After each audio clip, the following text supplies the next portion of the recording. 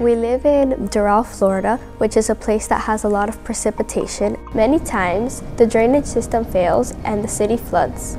Flash flooding is the leading cause of weather-related death in the U.S. Not only that, but it also affects traffic. Our school is located by 79th Avenue, which is a road that floods due to sediment obstruction and poor drainage.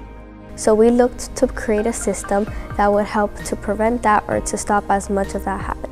To bring this project alive, we divided our class into different teams, depending on their strength. Kids doing things that probably they didn't do before, talking directly to the people from the city, having the mayor involved. We made sure that we did a lot of research, and then we knew that we had to get some guidance and help from people that actually knew more about this. When the engineers came to our school, our students had a lot of questions for them.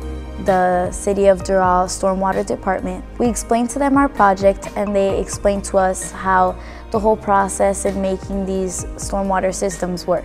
This project could definitely benefit our city to notify our department when certain structures are required of immediate cleaning and maintenance. We will place our prototype inside the drains. To detect sediments in drains, we will use a LiDAR sensor.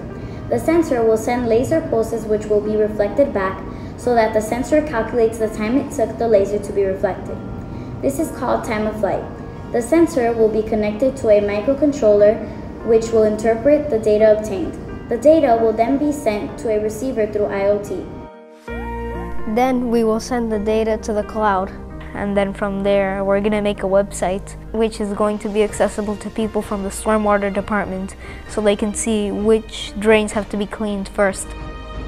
Currently, the City of Doral doesn't have any technology into the drains. With our system, using advanced technology, we're going to be able to send information to the Stormwater Department. It would help us reduce maintenance costs citywide, specific structures that increase flooding. It's a great idea. It's an idea that saves money. It's an idea that makes it more efficient and effective. And it's an idea that makes the city safer. It's really fun being able to figure things out when we look back and see the first steps and how we have the finished thing now. Through STEAM, our students were able to put together a solution to a real-life problem.